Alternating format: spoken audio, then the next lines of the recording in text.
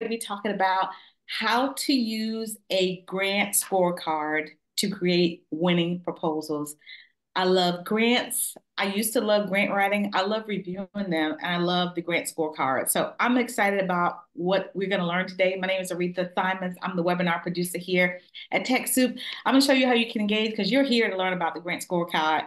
Everybody's on mute. You already turned on the closed caption, but if you do need closed caption, just look at the bottom of your screen and hit the CC button. We are going to send you the video and the slides by later today if Zoom acts right, and I know they will. So check your email box for that. There's going to be a survey. I know some of you have to leave early, you may leave like a minute before we end. There's going to be a survey that pops up. Please let us know. It's just two questions. And I'm going to move this out of the way and turn you over to the wonderful Alice Ruhnke. She is the president of GrantStation. So much wisdom, so much knowledge. So, like, how often do you get a president of an organization come speak to you? So, Alice, over to you. Have a great webinar. Wonderful. Thank you. Well, thanks everyone for being here. Aretha, yep, there we go. I will go ahead and start sharing my screen as well. But I'm really excited to have such a large crowd here today and people who are, like Aretha said, us great professionals in the field. It's not an easy job. I totally understand that. I came from a grant writing background. And so just to kind of share how this particular webinar came about was just that every other year at GrantStation, we do a winning grant proposal competition. And so, if over the last 2 years you wrote a grant that was awarded, you can submit your grant to us and compete for different prizes and things like that. And so, I joined GrantStation as the president 2 years ago. And when I did, that was one of my duties was to work on the winning grant proposal competition. So, one of the things that I really wanted to do as we were doing that evaluation of all of these incredible proposals, right? They were all winning proposals, was to create a better scorecard of how the guest reviewers were going to evaluate them and to kind of get more into the details and more into the weeds so that people had a better kind of understanding of how to judge them. And so, what I had found was before that the questions were rather, a little more generic, like, is there enough need? Or is the work plan sufficient? Kind of generalities. And I was like, let's dig deeper into the really good components of each section of a proposal and be able to better score the applications. So that's where this entire webinar came from. We created a new scoring rubric, and that's what we're going to talk about today, and how we can take the different sections of a grant application, how we can take work that we've previously done or use it to evaluate work we're currently doing to really drill down into, do we have these components? If we added these, would it make our proposal stronger? So we're going to walk through each of those different components of the application and talk about, what can make those sections strong and weak and what you can do to enhance the different sections of a proposal if you find that your scores are a little weak. And then the other thing that I just find that is the hardest thing about grant writing, or the thing that makes it really confusing, is the terms that funders use. So every funder uses a different title, uses a different word, and yet all these different terms generally mean the same things. So like if we looked at 10 funders application instructions, it would really look like we have to write 10 different grant applications. But once you can kind of train your own process to really understand how these funders are using that term, the terms in their instructions, then it's going to be easier for you to translate from one application to another. So we'll also talk about those synonymous terms. And then we'll have time for question and answers. So we do have a large group. So if you just want to go ahead, you can plop them right in the Q&A as we're going along. If you have any questions, Aretha can answer questions in the background. Jeremy can also answer questions in the background, but we will have time at the end. So, one other thing I do want to tell you that we are having our annual Tech Soups promotion, and it's twice a year. And on September 17th and 18th, you can get GrantStation for $99 through TechSoup.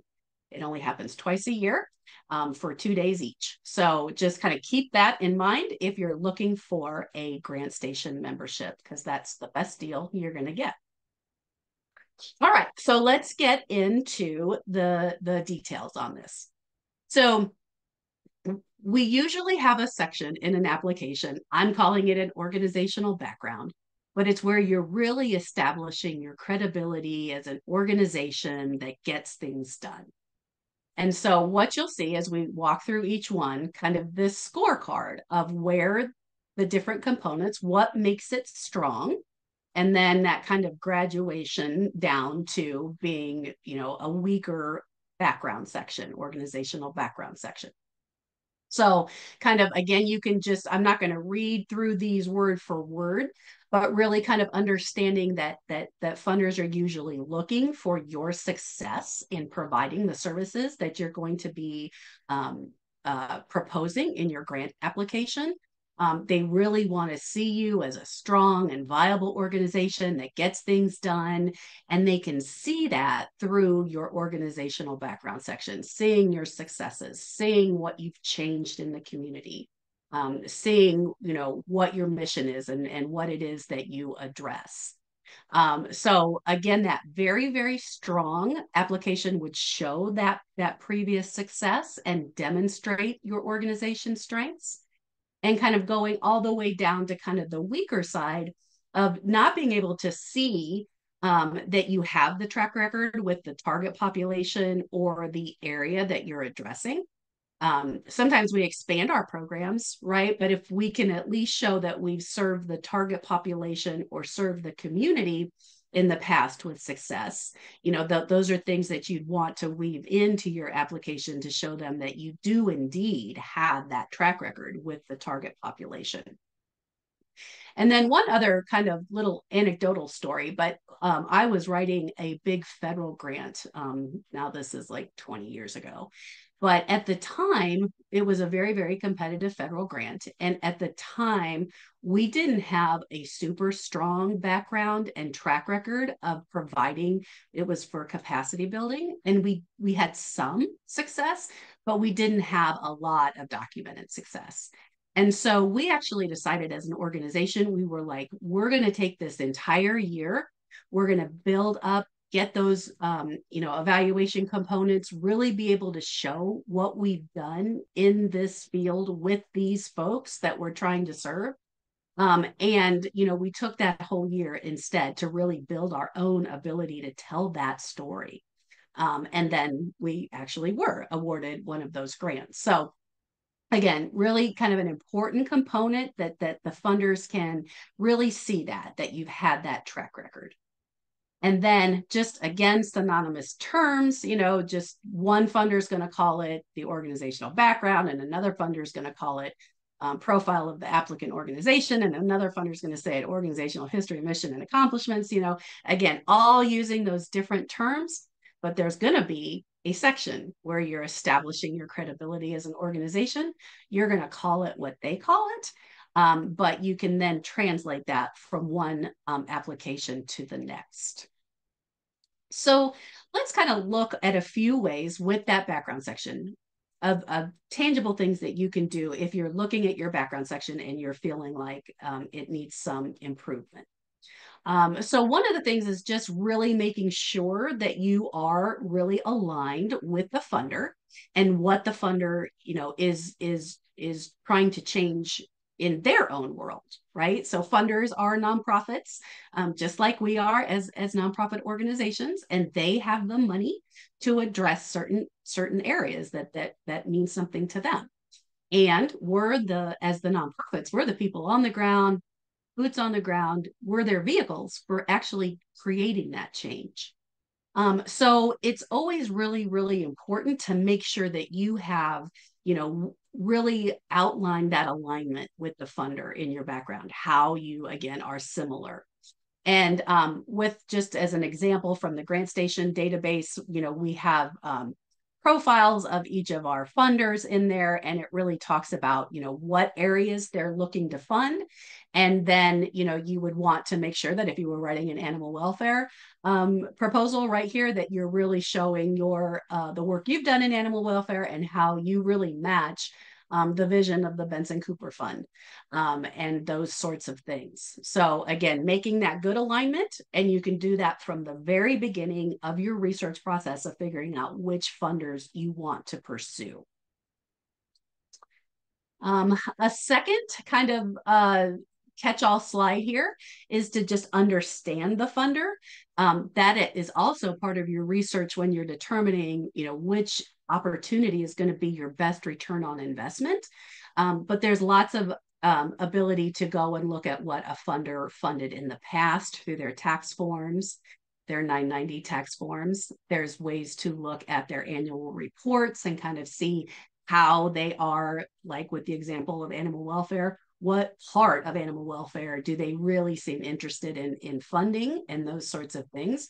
So again, doing that research and really understanding them is going to help you, again, first decide, and then second, once you've decided that they're a good prospect, then you can write to them, sharing how you guys share this passion or this vision. Really being able, like I was saying earlier, to demonstrate that you've had an impact in whatever you've done in the past, being able to show that people have changed, the community has changed, whatever kind of area it is you're working with, and really defining that with, some data of what you've done in the past and how you've made, a difference in people's lives and things like that. And then really, you really want to highlight your organization's strengths. It's really your time to brag about those components of your organization that make you really strong, really unique, and making sure that all that information is weaved into the story in the background so that they can really see, again, how strong you are as an organization. And then these two last bullets really talk a little bit more about what I was talking about with not having that experience with the target population, you or the community or the area of interest that you're serving. And so usually it's much harder to get a grant saying, if I build this program, they will come. Because a funder kind of wants to see that you have a track record. Right. So even if you've done, and this happened to me a lot with smaller organizations that did a lot of work in the community on a volunteer kind of ad hoc system until they got, their successes, they got things, and then they were starting to say, okay, now I want to look at grant funding. Again, I was always weaving those stories, even if they had never received grant funds before, that past track record and those past successes, I want to be able to demonstrate to that funder, right? That this organization has been doing the work, even though they've been doing it without any, particular grant funding in the past. So again, these are things that you really want to either make sure that you've really strengthened in your applications, or if you don't have these things, that you're starting that process of collecting this information so that you can in the future weave those strengths, weave those outcomes, weave the change you've made into your applications. Okay, so that's an organizational background section. We're going to move next to the need statement. So a couple of things that I want to talk through with the need statement. I like when I get little claps. That's kind of fun. Is just some different components as to, how you really make that impactful need statement. So I'm going to talk about how we can get local data. We want our data to be as local to the population that we're serving as possible. So if you're serving, one county, you want to have county-wide data for, let's say, you work with youth dropping out of school, right? So I want the county-wide data on youth dropping out of school. And drill down, or if you serve a city, or if you serve even just a neighborhood in a city, you can drill down to get this information really local. And I'm going to show you some resources to do that. Making sure that your data is, up to date and you're telling the funder where you got your information is really critical. And that I like to kind of pull on the heartstrings as well as, the information that a funder needs. So I might have, some statistics and data, which you're going to want to have with this needs statement of really talking about what your target population is challenged with. But then I might weave in that soft story to kind of start to connect people to just a bit more human element, and start to take that data and make it kind of come to life in the narrative, so that they're also kind of, their heartstrings are a little touched and pulled, in addition to them having the data that they need to really see that there's a problem. So again, I'm not going to read all of these. You can come back and look at that. But when those data sources are really out of date or just not relevant to the project, that's also very confusing for the reader. So you want to make sure that whatever you're putting in the application as part of the need is part of what you are actually addressing in your projects and programs in your organization. Okay. And then, sources not cited, that's a real weakness on a reviewer aspect, that if I didn't see a source when I was grant reviewing, then I kind of disregarded it. Again, here you can see I'm calling it a needs or problem statement, and another funder might call it the need for assistance or the situation analysis or community problems or community opportunities. Again, all these little also known as words that you can come back to and realize that funders are usually asking for what it is you're addressing, and whatever term they're using, that's what you want to use. So let's just look at a few ways, again, of enhancing this data. I'm going to show you in a few slides some way that you can really drill down to the local level using the census information. So I'm going to talk about that. I already talked about the information just being relevant. Again, just, if you were serving those students dropping out of school and that's the problem and that's what you're addressing, putting information in about, veterans that, are unhoused just doesn't make sense. It's just like, why did you put that information in there? It doesn't, I'm not addressing the needs of those veterans, right? So just make sure that those demographics that you pick are really telling your story about what you're addressing. For up to date, I also kind of, my rule of thumb was always 3 years. If the data was older than 3 years, then I wanted to get more up to date information. So that was kind of my rule of thumb. And again, with more sources coming out online and, the interactive databases that we have now with data, that's way easier than it was 10, 15 years ago. I talked about citing your sources. And then again, if I had the opportunity to use a visual of a pie graph or a chart or something, and I could compare, my local data to my state data to my national data, and then really demonstrate, hey, we've got a bigger problem here than the state has or the nation has. I always use visuals as a way to just help the reader understand what it was I was addressing. So as more applications go online, we have less of a chance of that. But whenever I could and it made sense, I would use visuals to show that data, make that data come to life. GrantStation does have a free resource called the Pathfinder. Pathfinder, it's under our public resources tab on our website.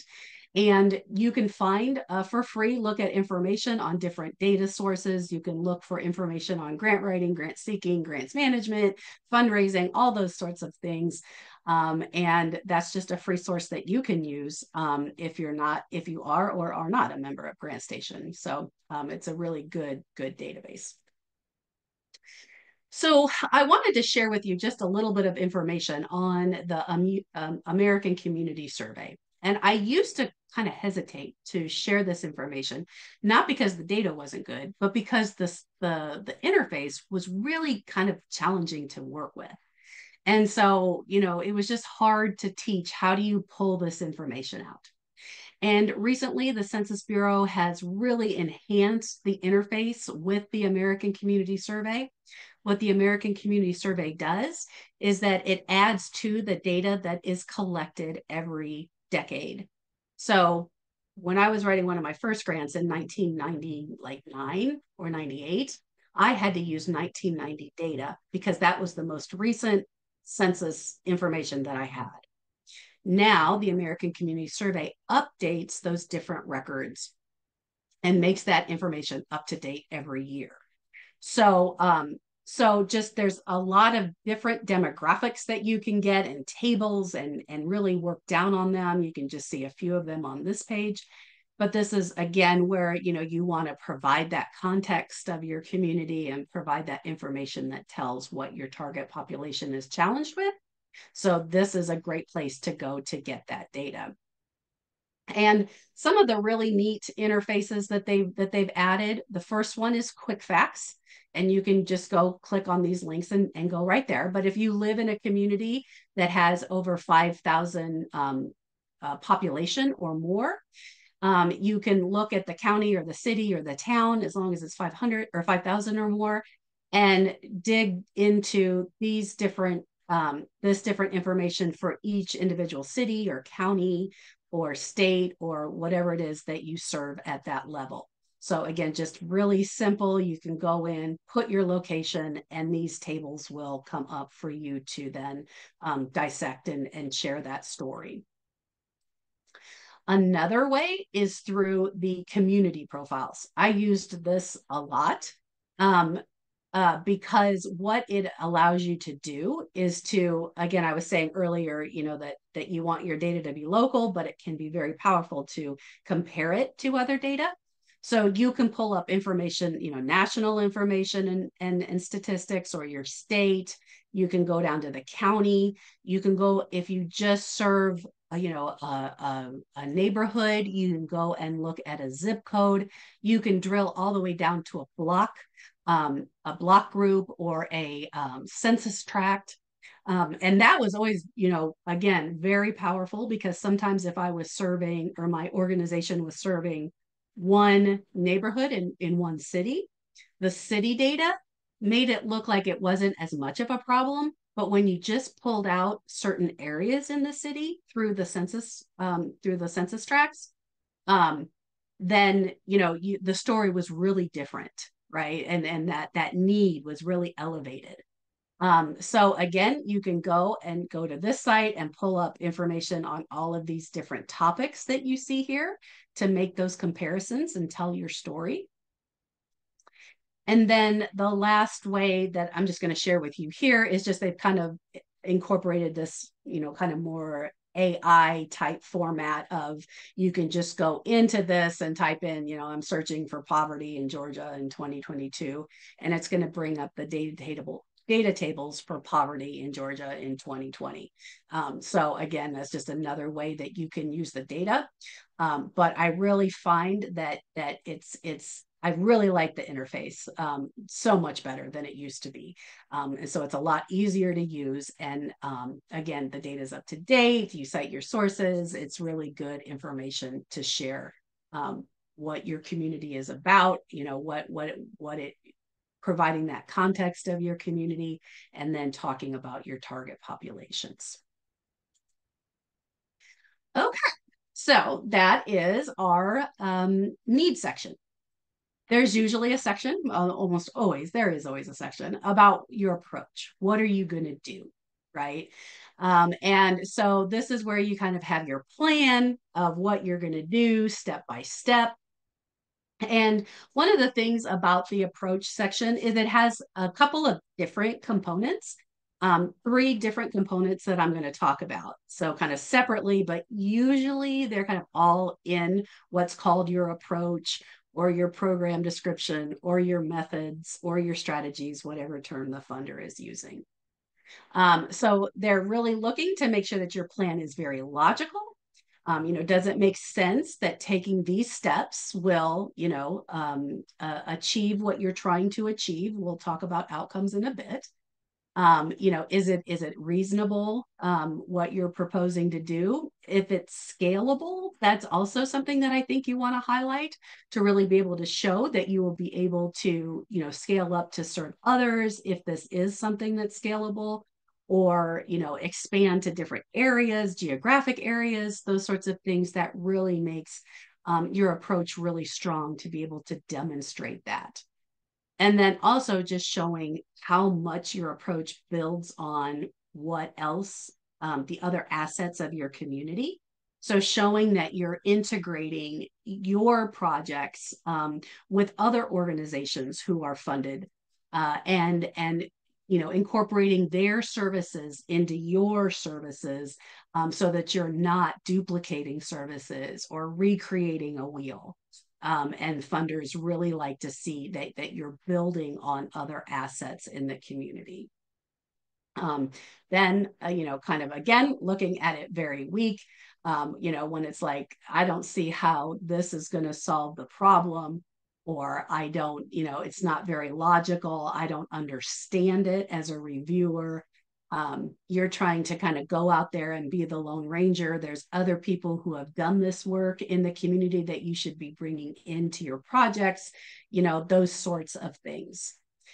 So again, ways that you can really, you can use this to evaluate what you've currently written, or if you're, kind of writing fresh and anew, kind of using these things as some benchmarks to really help improve your applications. You can see down here the synonymous terms of what an approach might be called. Again, being able to translate that. Usually within, the approach section is also information on partnerships. Again, that's a really big deal with funders, so that they can see that you're, working with others, that you're really, taking the other, looking at like your problem that you're trying to address, right? And really looking at what those root causes of the problems are is a great way to figure out who to partner with. Because let's say you have your data on the number of unemployed in your community, and that's what you're, going to be working on. Well, there could be lots of reasons for unemployment. And with most of the areas that you guys are addressing, there's, a lot of different areas. It's usually not one root cause. Could be, but usually not. So by looking at those root causes, you can kind of see, well, I'm going to be providing a job training program, but I see that there's these other folks in here who are providing job transportation and daycare. These other groups that do that. So I want to weave, their transportation services and their daycare services into my program, so that my people don't have those barriers. Or I want to weave in people who are creating jobs in this area that I'm training people on. And I'm going to weave in their work, so that we're all addressing this issue together and everyone's kind of doing their part and taking pieces of it, so that collectively, you're working on a program, as a larger, entity, with other people. So being able to show that partnership, really show what people are bringing to the table, showing how you're really maximizing the resources that are out there. Lots of good, stuff comes from these partnerships, and things that funders really want to see. Another part, is, the timeline or the work plan. Again, this is not always asked for as in a physical format, but you do pretty often see it where they either have, like a timeline that they want you to complete, their form, or that they just ask you to include a timeline, or, again, a synonymous term would be work plan. Just what are you going to do? And really being able to show that you're going to be able to get the work done. Again, being realistic in your timeframes. I've written a lot of grants where, we get the grant and we've got to hire somebody, and people have written in, that in month one, we're going to hire somebody. And it's like, it might take 2 months, right? Or whatever. Like there's things that it's like, let's be really logical and reasonable about what we're proposing because this is what they're expecting us to do, right? Whatever we say we're going to do, that's what they expect. So really being able to see, the tasks you're going to complete. And then the other two things that I like to include in there are the positions of the of who's responsible to get those tasks done. So it might be a partner agency that that would be their role is to do some of this recruitment for you, let's say, and then your marketing people, and you put the marketing director is going to do XYZ. So having the position so that you know who's assigned each task, and then saying that time frame of either when it will occur or when it will be finished, just kind of whatever makes the most sense. But again, really being able to see, okay, I can really see what you're doing. It makes sense to me. It makes logical sense. I think you can do it. I think you can get this done in this time frame. And so, again, just ways to enhance this approach section. Just again, doing that root cause analysis that I was talking about earlier, where you're taking whatever area it is that you're addressing, you've got the data from the need, taking that step back, saying what's the root causes of this problem, and then being able to pull in partners or show how you're filling in gaps in what doesn't exist. I do think that sometimes people really do just make assumptions that, well, everybody knows what a foster care agency does, or everybody knows what a homeless shelter does, right? And they don't put enough detail in there. And really, you want to treat each application like that blank slate and really tell them step by step how you're going to provide these services. Again, just working and showing how you're working with community partners, you're weaved into the fabric of the community and doing good works, and really being really concrete about what each partner is going to provide.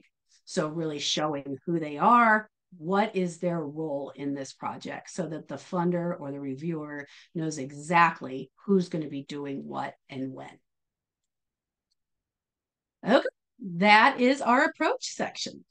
So that one had a few different components that are usually part of that approach. So now we're going to look at goals and objectives. I think this is one of the parts that's maybe the most confusing for us as we're doing different things.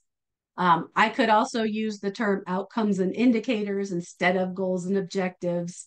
You'll find that some funders will just use questions like, how do you define success? Or what are your results going to be? Those kinds of things, which is all around, these goals and objectives or these outcomes and indicators, right? So really, usually your goals or your outcomes are usually those kind of more visionary, how you see people changing over time. And then those objectives go in, or those indicators, they then help you decide what you're going to actually measure.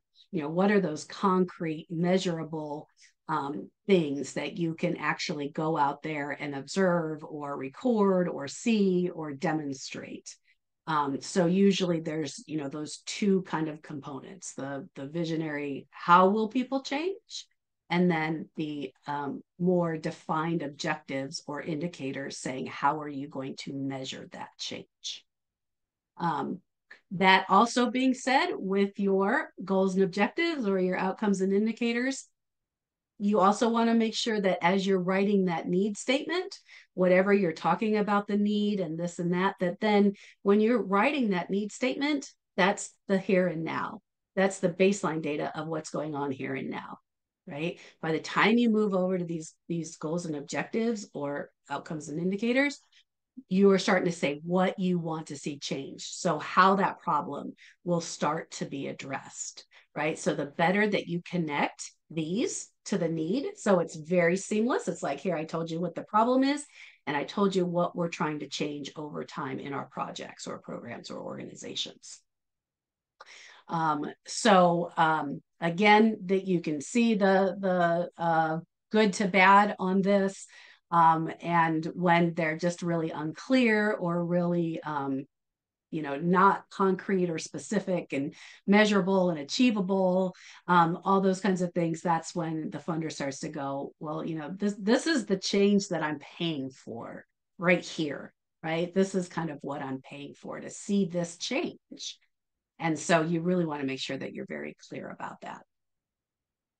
Another thing, just for kind of synonymous terms that I just want to also share with you, you might hear words like a process evaluation and then an outcome evaluation. And those might be words that your funders use. Usually your process evaluation, that's measuring your activities, that's measuring what you do, how much of it you do, the duration of how long your services are, how many hours of counseling you're providing, or how much information or resources you're providing to people, those kinds of things. And then your outcome evaluation is then that, how do people change?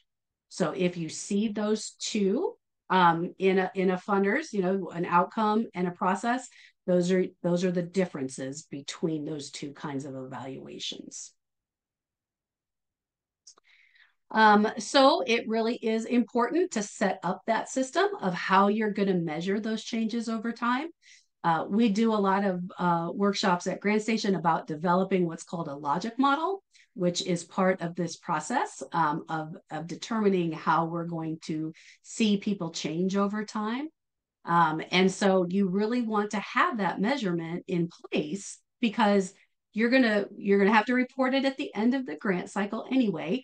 But that's how you're telling your story about your organizational background, by having that information and being able to say, this is the difference we make in people's lives.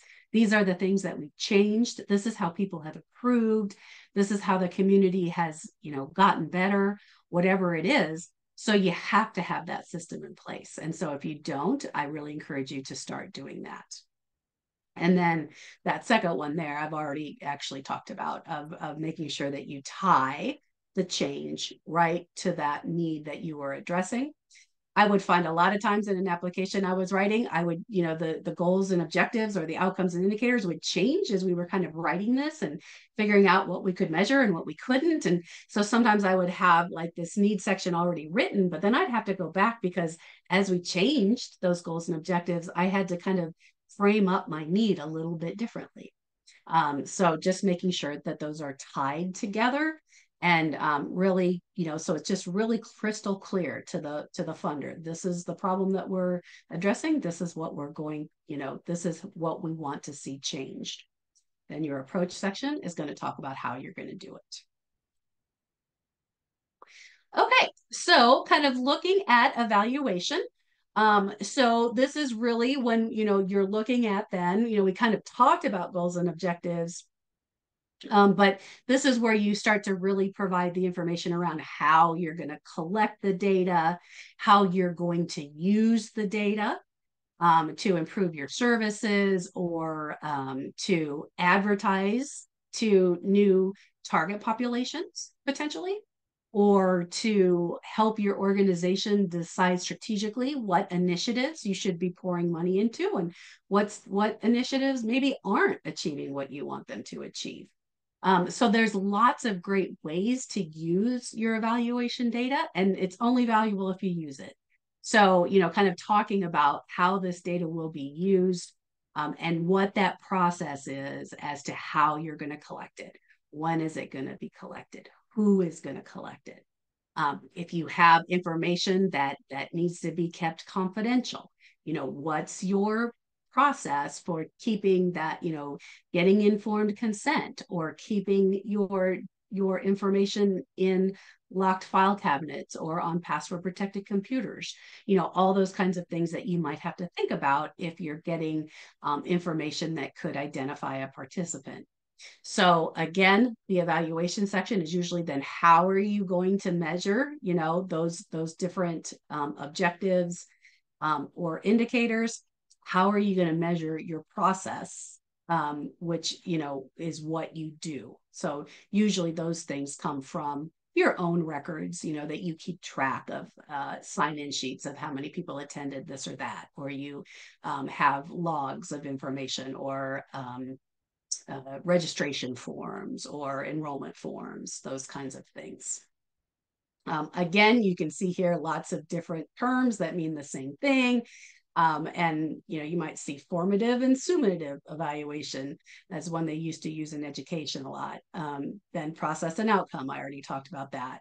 Or they might just say, what's your assessment going to look like? Or what's your measurement about? Or what results are you going to get? Those kinds of things. So again, that terminology does get a little confusing.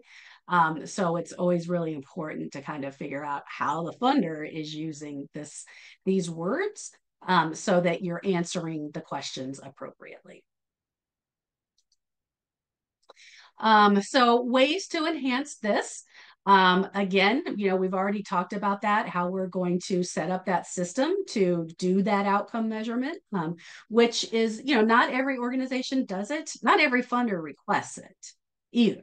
I mean, most do, but not all do. So, really looking at what level of evaluation that they're looking at, and what you can kind of, again, prepare yourself to do, so that you're always able to tell that story about your organization and the difference that you make. And this is where it comes from. This is where that information comes from. And then again, just really being able to show that you're going to collect this information and that you're going to use it. Collecting it just to collect it and write a report and set it in a file cabinet doesn't do anybody any good, right? If it's not being used. So those are just some ways to enhance that. I also want to say that, when we look at those goals and objectives, or outcomes and indicators, or we're looking at evaluation, you can also just go out there and Google, logic models for whatever it is you do. Domestic violence programs, logic models for uh, uh, housing programs, logic models for whatever it is you do, feeding programs, whatever. And you're going to find how other people, through that logic model, you're going to see they're going to use terms like what our outcomes are and what our indicators are and how we're going to measure it, right? So you can get ideas from other people and see what might work for your organization, or maybe you could tweak the way they do it to fit your organization or your projects better. But you don't have to start from scratch. And then also, one thing that's really cool that I've used a lot of since it's come out is ChatGPT. And ChatGPT does a great job of really using the correct terms that like a funder would be looking for. So again, you could say, create me a logic model, or create me an outcome measurement system for a job training program. And you could upload information about your job training program, right? What the major activities are, what do you do, that kind of thing. And it will spit out ideas that you can then again look at, see if they make sense to your organization, see if you can adapt them or change them to better, align with your programs and projects. But I'm really impressed because those chatbots are actually using the correct terms, and even sometimes funders don't use the correct terms, to be honest. So like, I'm really impressed with how that system, it can just generate some ideas for you that you've never thought of, those kinds of things. It's pretty impressive. All right, so we got just 2 sections left, and then we will start to wrap up for questions. But the budget and budget narrative. So your budget, is where you kind of have just the numbers, right? And your budget narrative is where you explain those numbers. So your budget narrative tells how you calculated the amounts that you requested in your budget form. And the budget narrative really provides all the context of that budget form. And a lot of reviewers and a lot of funders, they first go to the budget narrative and they read that first before they read your application, because they're saying all the things that you're asking money for. And so then as they're reading that application, they're looking for those things, right? So in your approach section, whatever you asked for in your budget, you want to make sure that you're describing how that's going to play out in your approach. And what would happen a lot with me was that my clients would give me the budget like the day before the grant was due. And then I would like, then they would add in something in the budget for like an evaluation, a software system or something to collect data, or, you know, a consultant to do XYZ. And it was like, I didn't know they were going to ask for that in the budget. We never talked about it, right? And so I would have to go back to the approach and say, all right, so you know, we're adding a, you know, here's what this consultant's going to do and how it's going to help support our project and programs, and here's what this software system is going to help us do. So making sure that your approach and your budget are completely aligned and mirror one another. And that in that budget narrative, again, what you're doing is providing that calculation so they can figure out how how you came up with the number. And then if there's any justifications that you need to make of maybe something that is more expensive, right, than maybe the average person would think it is. You know, do you really have to have a Tesla truck when a Ford, you know, F-150 would work, right? You're going to have to justify that to me as to why you want to pay that much money for a Tesla truck. It's just, you know, that's part of this justification. So, you know, again, this is your chance to make those you know, reasons why, you know, we have to pay people at this rate, or we have something that's, you know, more expensive. This is your time in that budget narrative to justify that information. So again, that's where, you know, people are asked to look at those budgets as a logical person. Do you need it? Does it make sense, you know, for the cost, all those sorts of things. All right, so our last section is sustainability, which is always the hardest question to ever answer in a grant application, right? And so, you know, what funders very often ask is, you know, how are you going to sustain your projects?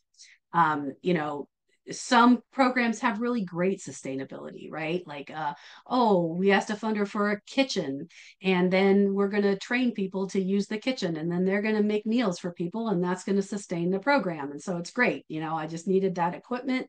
I'm good to go after that. It will sustain itself. Great.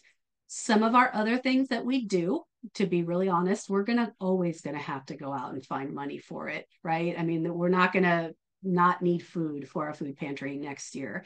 We're going to have to go raise that money.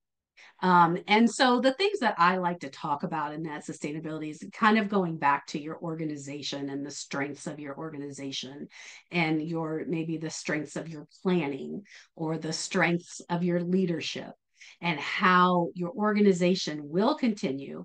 It will continue to meet community needs. It will continue to adapt to community needs, but how that organization will stay strong, and kind of go more into that overall organization kind of strengths than the project or program, because it might just be the answer. We're still going to have to write more grants. But if I can show that the organization's going to keep going, the project's going to keep going, that's what a funder wants to see.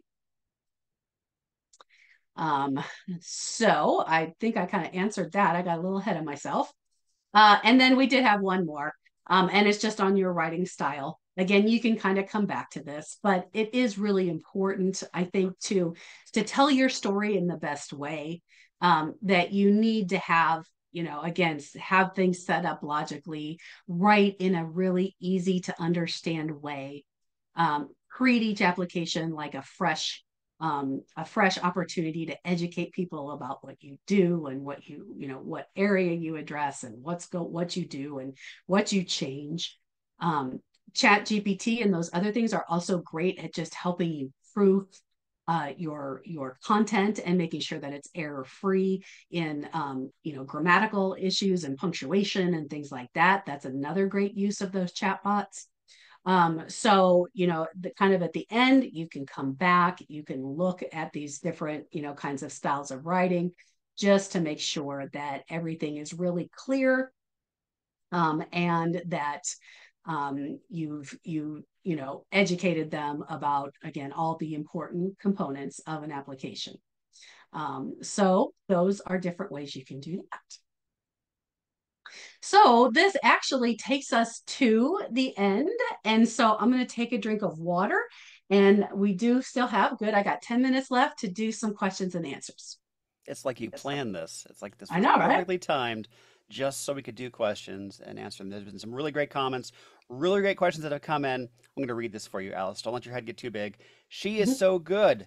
Though I am very experienced, these reminders of detail are so valuable. Very well presented without gimmicks. Alice, you are known as Alice No Gimmicks Ruhnke. That's your new The Taylor Swift of the grant writing world. That's exactly it. Uh, economies blow up when Alice is around. Is fantastic. Speaking of Chat GPT, let's go ahead and start tackling these questions that come in. And again, best way to ask Okay. them, put them into the Q&A. We'll try to get to them. We probably won't get to all of them, but we'll do our best to get through them. Can Chat GPT write a budget narrative for me?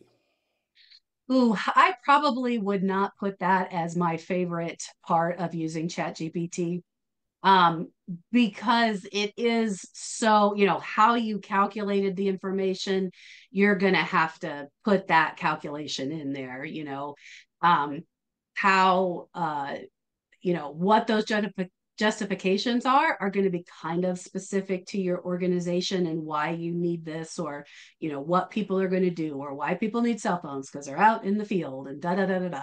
So I don't like chat gpt for that task necessarily as one of my, I don't think that would be its strength. Got it.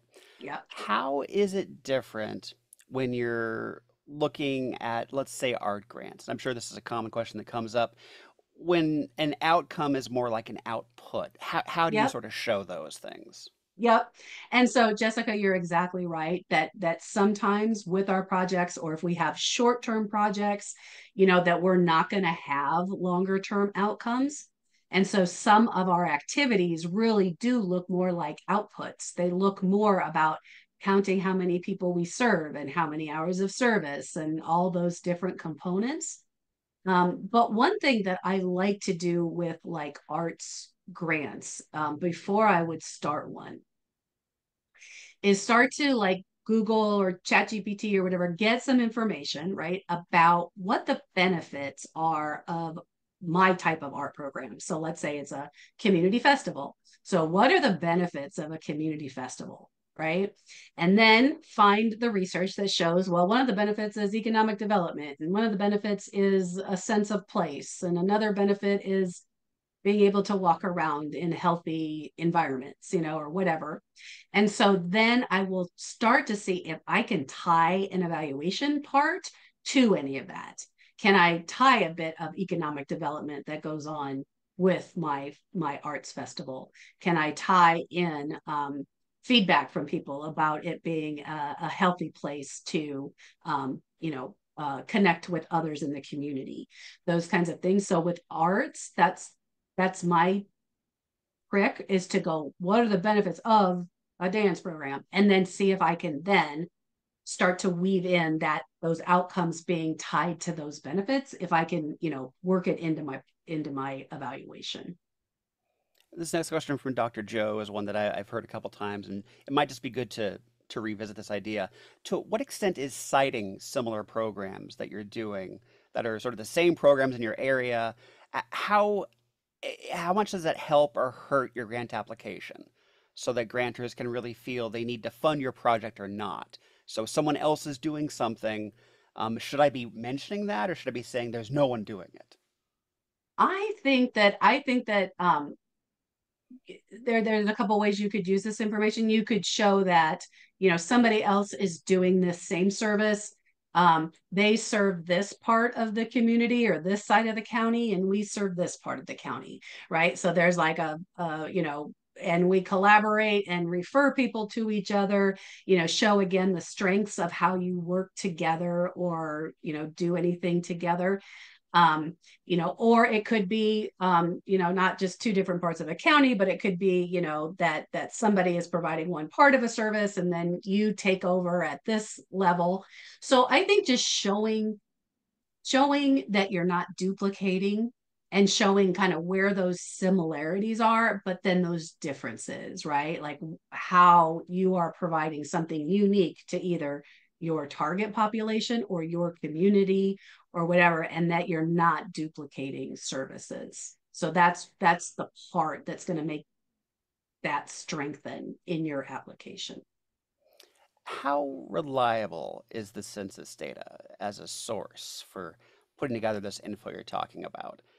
In my opinion, I think it's because it's the government. It's pretty reliable. But I'm It's wondering. Yeah, I mean, I don't know any information about like what the, you know, methodology or the statistically significant kinds of things. But when you're out there using like the census, that everybody's going to take that information as a very, very valuable, committed funding source, or I mean, data source. So nobody's going to shake their head and go, I don't think it's so good. I don't trust that census Yeah, info. no, I think it's very highly respected. So yeah, I think so. This question came up a couple times in the chat and also in the Q&A. Is there a specific format that's maybe recommended for citing sources? Yeah. So usually not. So usually when you're writing let's say to a foundation or a United Way or, a local company, you can usually just say right in the narrative, right? According to the US Census Bureau 2022, and then put your data there. As you kind of go up the food chain of grants and you're writing maybe for a state or a federal grant, they might ask for a more formal sources cited page. And so I've only written one grant where it was asked, like, do it in MLA format. And that was a Department of Education one here in my state. So if they do, which again, I've only seen one, but if they do, then use it, right? Because if you don't, you can get points deducted. And then my other recommendation would just be pick one. If they don't have, don't tell you what to do, just pick one and use it consistently throughout your application so that it's just the same every time. This one's from Claudia from way back in the beginning, but I think it's a really good one to address. How do you show past success if it's a new initiative?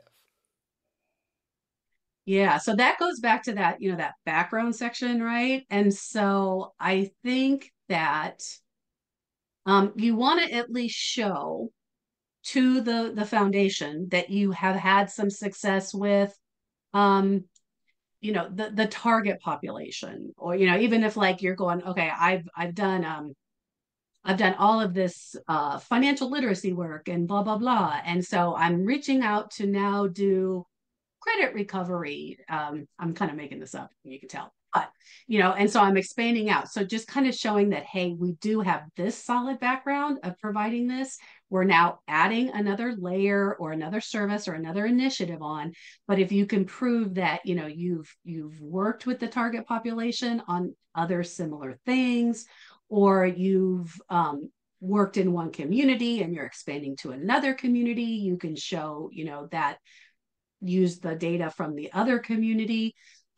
So, just, it's something that you want to do, show as much as you can. Um, and then, if you really don't have it, I would, if you're really like, I'm just starting anew, I would talk to the funder before I would do an entire application, Just to make just sure to you're not see. wasting your time, kind of Yeah. thing. Yeah. Nope, that's Yeah. that's really great advice. And it looks like we are at the top of the hour. I wish we could go longer. As always, Alice has so much information. It's insane. And that's why we offer so many webinars at GrantStation that are also insane. Webinars aren't insane, they're fantastic. But we have so many to choose from, which have covered questions that I've seen in the chat, such as AI. What are the best ways to get together when you're a new organization? How do you collaborate with others? And also, there's a lot of questions I'm noticing here, Aretha, about membership to GrantStation. What do you get with GrantStation? What are the offers? Don't we have a webinar coming up that covers some of those for TechSoup? Am I right? Am I wrong, Aretha? I'm not sure. You are so right. You are so right. So make sure you sign up for that webinar. I'm going to put the link here. But if we sign up before I put the link, just go to TechSoup.org and you'll see where to sign up. It's called like Tool Talk, I think is the name of it, Oh, no, it's all right? aboard. It's all Oh, it's all aboard. aboard. Okay. All Okay. aboard. Sorry. You're Yeah. right. It's all aboard. And Jeremy and our other research staff are going to take you through their website so you can see it and see if this $99 is a good investment, which it is. It's a very So, good but you'll be able to investment. see it for yourself. We're a little biased, but definitely join us for a free webinar, only an hour of your time. And again, any questions that you ever come up, of course, you can email Alice directly. I can't control that, so you can ask her any questions you want. But if you have any specific questions about GrantStation, always feel free to email us or call us. But info@grantstation.com, we're more than happy to help you out. With that, Aretha, I'll hand it back to you. This was great. All the hearts and the hand claps. I'm I know. I clapping love twice. it. I love that. That's so fun. I'll see you guys at Grant Station next week. And Sounds I'll see great. everybody else on another webinar. Bye bye, All everybody. right. Thanks, everybody. Have Bye, a good day. everyone.